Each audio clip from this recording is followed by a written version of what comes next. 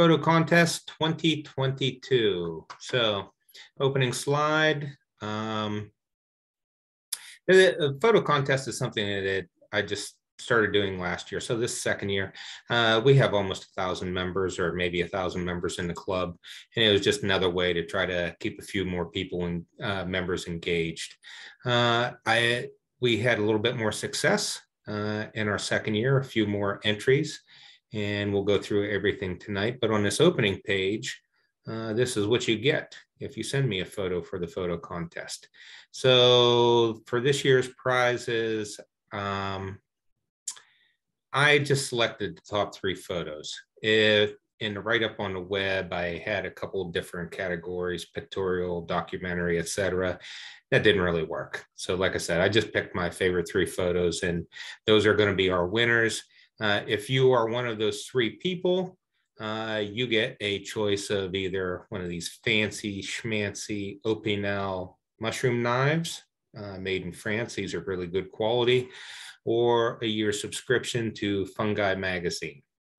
And if you are best in show, your fame will live on through Sequinota next year, because I intend to take your photo and turn it into a jigsaw puzzle that we will make at Sequinota. And that's what this upper right-hand photo is supposed to be. But in my photo contest, I like to have everybody be a winner. So if you sent me a photo in the coming weeks, I will be sending you a customized calendar of all the best entries from this year. And here in the center is the one that I did from last year. So let's go ahead and get started. First up, we have a photo by our outgoing program chair, John Harper. This is of the Veiled Oyster. I think this is an excellent, excellent photo. It does appear to be a little bit phallic to me, but maybe that, I don't know. Nonetheless, that's a wonderful photo. Second page, apparently people like to take photos of purple mushrooms. I think there are 4 or 5 photos of the viscid violet Cortinarius iodes in the photo contest. I always like to see these little salmon colored entelomas, the Entoloma quadratum. Here's a cool photo John took of some honey mushrooms. Here's a mushroom in need of a haircut. Nice photos, John.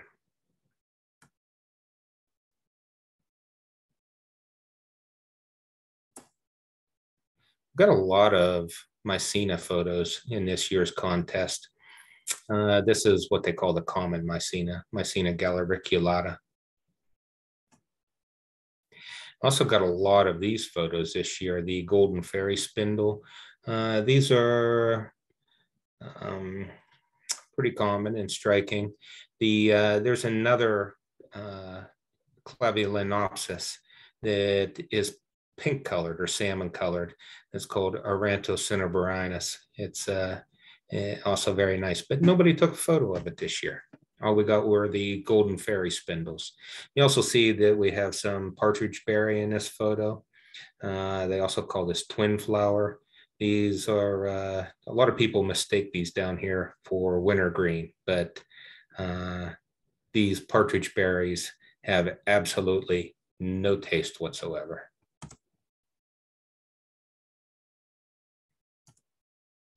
Here's a picture of the devil's dipstick. You gotta love these stink horns. I think they're fascinating. Probably most people online already know. They disperse their spores by attracting carrion insects. And true to form, there's a little fly hanging out on the top of that one.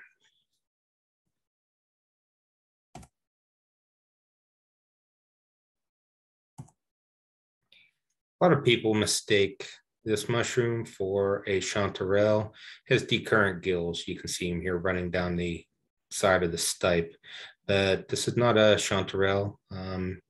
Chanterelles grow on soil. They're mycorrhizal with trees.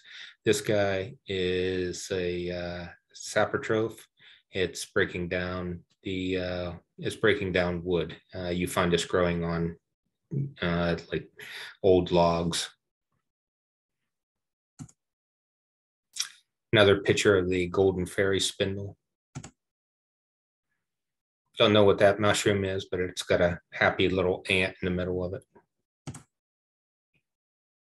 Here's the purple gill Laccaria. People apparently thought this was very photogenic this year. You're going to see this. We see this several times. A nice young tender chicken mushroom. I'm very partial to this mushroom. This is a witch's hat mushroom. And you can see as it gets older, it will gradually turn black. This is another good edible, but not until you've been at this game for a while. This is, if the identification is true, this is a parasol mushroom. Always love to see these. I just think they're happy little mushrooms. There you are. These are your jelly babies tucked into exactly where they should be, into that moss. Get extra points for submitting a photo of a slime mold. Slime molds got kicked out of Kingdom Fungi a long time ago, but they're, I feel, universally beloved by all mycologists, amateur and professional alike. This one is probably your most common slime mold. It's either called scrambled egg slime, which is more PC, and a lot of people call it the dog vomit slime mold. John Dawson has been the guiding hand behind the Eastern Pennsylvania Mushroom Club for many, many, many years. I brought him to DC several years ago to give us a lecture on microscopic photography. You can see in this and the next couple of slides why he's very well equipped to give a lecture on that topic. This is that purple gilled Laccaria, showing you a nice macro photography shot of it and the forked gills that it has. I can't tell you how much it pains me to say this because I respect John so much. In his other entry, he said this was a lungwort lichen, and I don't think that that is true. So lichens, lichens are a composite organism. Vast majority of the biomass is fungal. That's what we call the mycobiont. And the other obligate part in that composite organism is something that can photosynthesize. About 95% of the time, it's algae. The other 5% of the time, it is a cyanobacteria. Lichens that have a cyanobacteria tend to be very dark, like this one is. And if you have a cyanobacteria photobiont as your partner, that has a great advantage because cyanobacteria can fix nitrogen, and that's almost always the limiting element for terrestrial life. The problem, though, with cyanobacteria and making that your photobiont, you don't get something for nothing in nature, and they have much higher moisture requirements.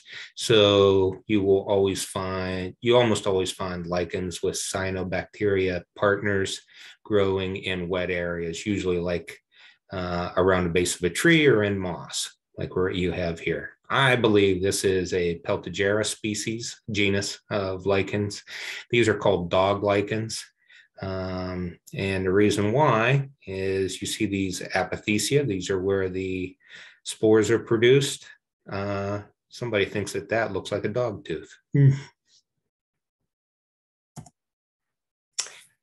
This is a great photo, microscopy photo by John. He used this for a class he was teaching. So that's why you have the upper part explaining what you're looking at.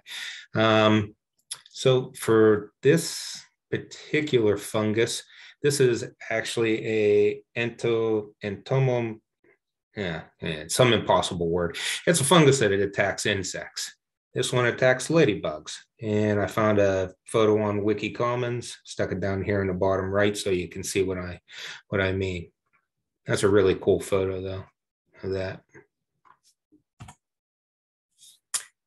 Like this photo a lot. We see oyster mushrooms. People were really partial to taking photos of oyster mushrooms this year. This is your summer oyster mushroom. And nice backlit photo like that.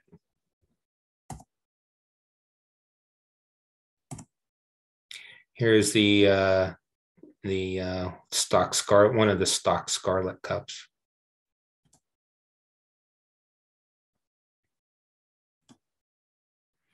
So here's another picture of a summer oyster. And as you can see, it's got all kinds of yellow material covering it.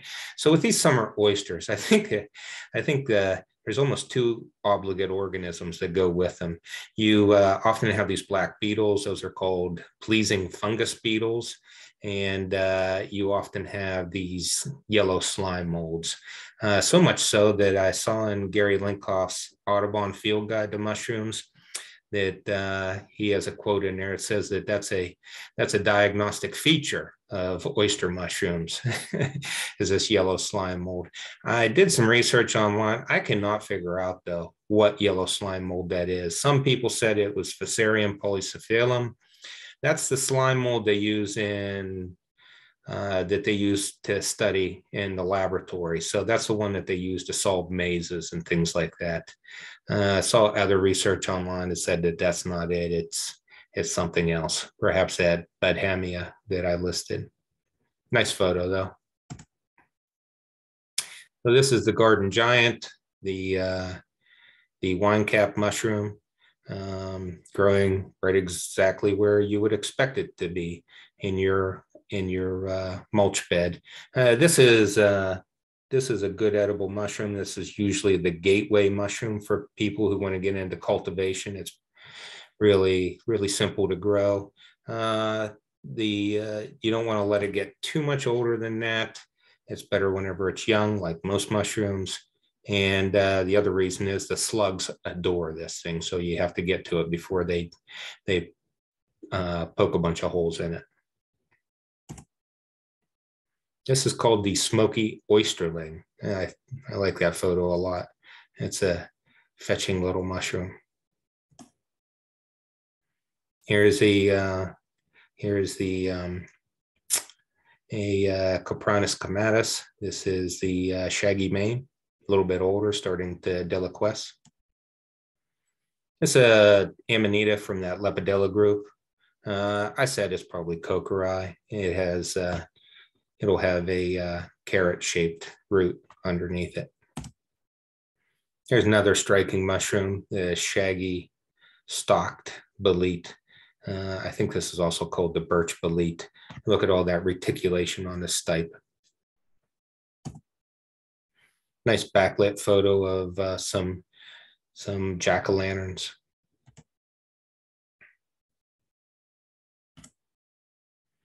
And who doesn't love a picture of some mushrooms with a happy dog in it? Look at that friendly fella.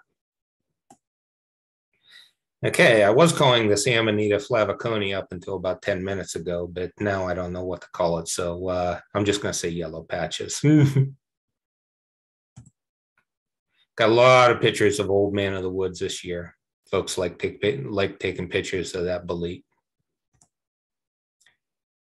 I'm not sure what this is. Jeff suggested marasmius, and I don't have a better guess, so I left it as that. Kind of dig that photo though, with a jet black background. So these rust fungi, these are pretty crazy part of kingdom fungi. They have two different host plants. For this one, this is the cedar apple rust fungi. So they call it cedar because it's growing on a eastern red cedar here, but a cedar is actually a juniper tree. So if they wanted to be more technically correct, they should be calling it the juniper apple rust fungi. Turkey tail fungus. true turkey tail, not the false turkey tail we just learned about. This looks like a tawny grisette to me. This is one of the most common mushrooms you find in the woods. I don't really pause to look at it. It's so ubiquitous very often. But I like this photo. This is the ceramic parchment, Asterium complicatum. Love to see these guys. Got a couple photos of them in the contest. So this mushroom, it has an opening at the top, and ostial is the technical name for that. And it has this, it has this red pigmentation around the hole. The common name for this is hot lips. And that shows up also in the genus name. Calostoma is translated to beautiful mouth. So that's what they're talking about, the lipstick on this. The cinnabarinum, you see some variation of cinnabar show up in all kinds of mushroom epithets. Cinnabar is the mineral mercury sulfide, and they used to grind it up and use it in pigment. And if you made a pigment out of that stuff, or if you made a paint out of that pigment, the name of that paint would have been vermilion. So you see a lot of things called cinnabar in mycology. Nice picture of a coral fungus. Bunhe suggested that this is Romeria aurea. I'm not familiar with that species. It kind of looks like Formosa to me. Not sure. There's a couple of pear-shaped puffballs right where they ought to be, growing on top of that dead wood, and a happy little ant crawling across the one on the left-hand side. The William Spiller, he must be into cultivating mushrooms. He sent several photos of things that he's growing at home. Here's the first one, the snow oyster. Here you have the king oyster. We just saw that in that episode of Chicago PD. Maybe this is one of the ones they used in that episode. If you don't feel like cultivating these on your own, you can usually just go down to your local Asian grocery store and find these. Here's a medicinal mushroom that actually tastes pretty good. Lion's mane mushroom. But I'm kind of partial to the Japanese name for it, Yamabushitake. A couple photos of a choice edible. I don't think I've ever come across anybody who dislikes this edible mushroom. This is the hen of the woods, maitake. Up here in Pennsylvania, where I am right now, they call it ram's head. Another photo of that.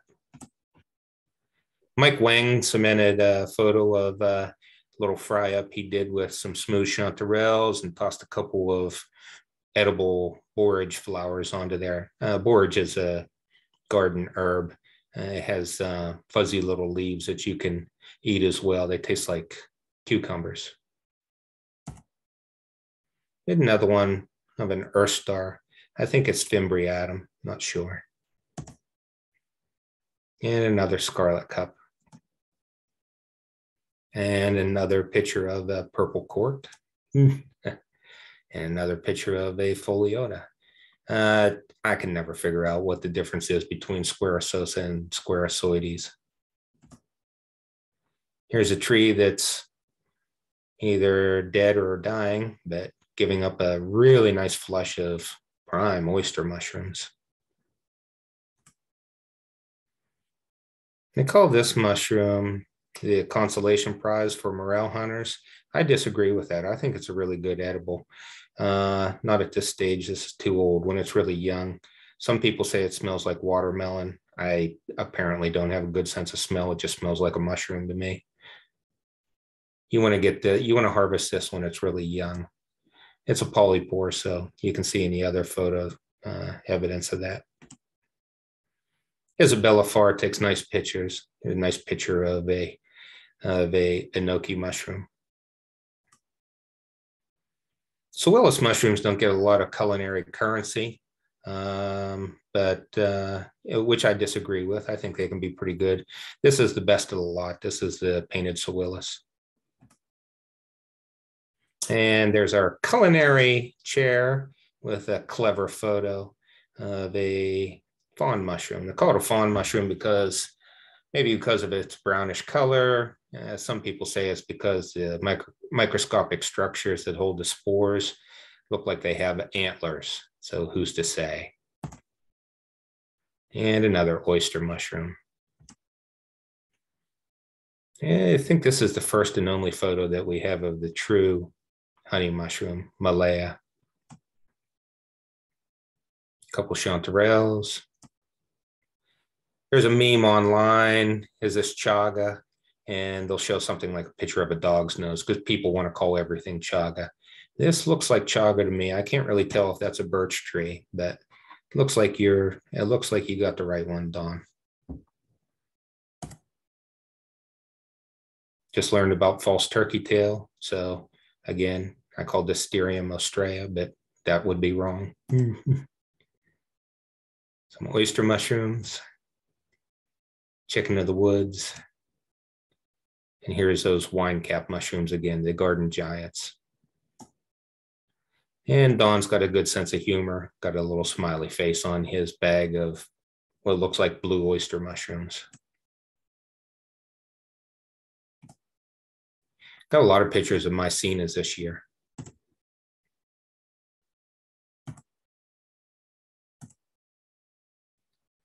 Here's, it's awfully small. I'm not sure what to call this, little coral mushroom. I called it the crown tip coral for lack of a better guess. Good picture, shows both stages of the aborted antheloma. This is what the antheloma species mushroom looks like. This over here is a honey mushroom that is being attacked and consumed by this mushroom, turning a good edible honey mushroom into an even better edible mushroom, in my opinion, with the common name of shrimp of the woods. These are a pain to clean, but they're worth it.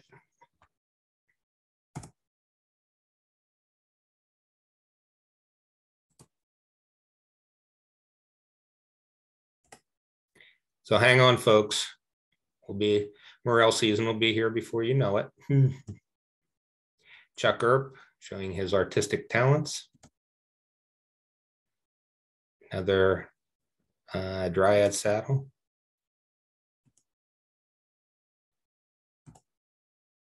This is how I usually find a pear-shaped puffballs, like 100 of them, all jammed together.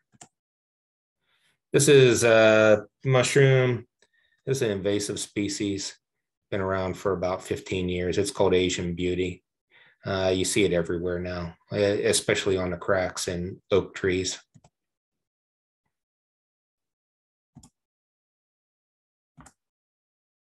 I think Laura was messing with me. She sent me a picture of a snail instead of a mushroom. So anyhow, I decided to keep it in there.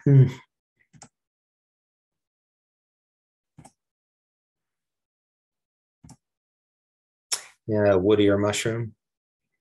I'm not sure what we call these anymore. One resource I saw said it called it Auricularia americana. So this is a lungwort lichen. We call it lungwort because once upon a time, what used to pass as medical science was if a plant or something looked like a part of your body, that was God trying to tell you that it was medicinal for that part of your body. Somebody thought this lichen looked like lungs, so they actually used to eat this to cure respiratory ailments. This is the most nondescript mushroom. Whenever it's dried out, just pastes right against the side of the tree, and it's totally nondescript. Have a little bit of a precipitation event though, and it looks like it's tree's ready to take off in flight. Love this one. So amongst lichens, I think there are 99% of lichens have a ascomycete as their mycobiont. Only 1% have basidiomycetes. If you don't know, basidiomycete is generally a mushroom with a gill, a pore, or a tooth. In the Northeast, I'm only aware of 2 lichens that are basidiomycetes. One Mitch talked about 2 months ago, that's Multiclavula musida. And this is the other one. This is as rare as hen's teeth. So this is the fruiting body. This is not lichenized. The lichen itself is actually this green schmutz nestled down here into the moss. Here's a composite photo of a couple different lichens. This one that's stacked. This is called the ladder lichen. Over here, this is the common powder horn. And here we have the iconic British soldier. I am not crazy about this photo, but I included it because I love the name. This is the fairy puke of lichen.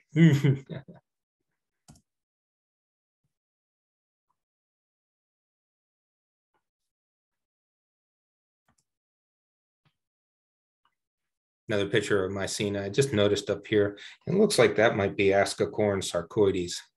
It's not rendered close enough. Little Asco cup. April, showing a good sense of humor. I learned this year that Chicken in the Woods has a acronym. We'll call it COW. So that looks like a dinosaur eating a cow. Not sure if that's a T-Rex or a raptor. Called it a T-Rex. I love these orange Mycenas, Mycena leiana. Extra points for April for taking a photo of a lichen. You always get extra points from me for those. This is a pixie cup lichen.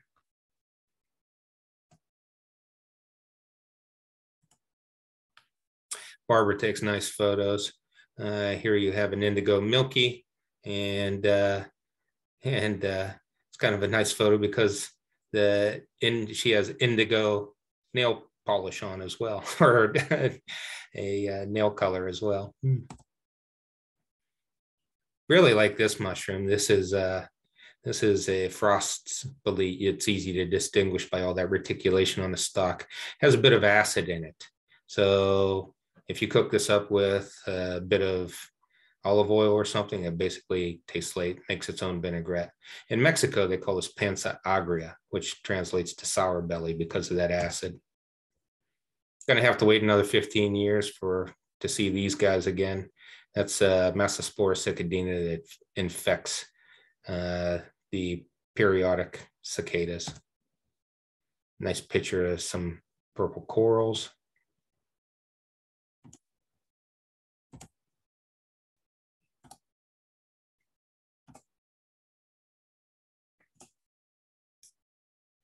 I'm calling it, those gills look greenish to me. I'm calling this the Macrolepiota mollibites. Another nice close-up of an old man of the woods. I'm not sure what this is. Maybe a Ganoderma. Looks cool though with all the moisture on it. This to me looks like a Caloplaca lichen. Those are fire dot lichens. Corey said he took this over in Sweden. Nice and striking against what looks to be like basalt. These to me look like angel wing lichens. We don't see these a lot around DC because they grow on conifers.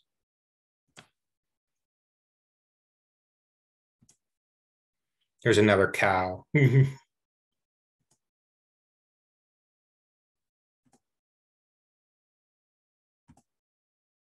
So this is also really, in my opinion, a choice edible, but only whenever you consume it raw. You can't, it doesn't hold up well if you try to cook it.